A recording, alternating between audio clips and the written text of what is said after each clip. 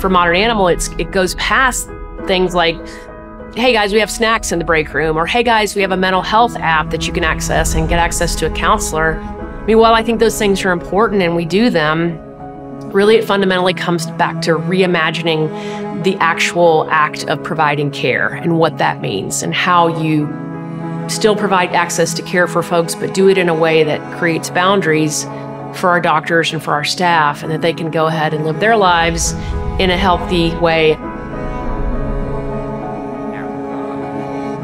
I've held several jobs in veterinary companies to this point in my career, and I've honestly never worked with so many people who are not veterinarians or not veterinary professionals who care so deeply about making a difference for this profession. And if the people are well served, then the animals will also have good outcomes. I think we've lost sight of that in veterinary medicine. I think the paradigm in our industry has been like, hey, you went to vet school, right? You know, you know all the things, you're ready to start practicing.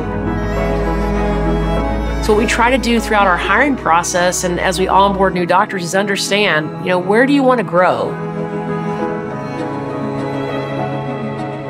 They're trying to solve the problem of having people fly solo in certain moments that we shouldn't be. The discussion was, hey, we're not gonna turn you loose and leave you out on an island. We want to make sure you have the support to get where you want to go with your career. Work-life balance in terms of when you're off of work, you're off of work, no one's bothering you. Virtual care is taken care of. Already, I feel a lot happier at the end of my days. You know, I want to actually wake up and come to work in the mornings. All the animals come with people, right? People have to deliver the care.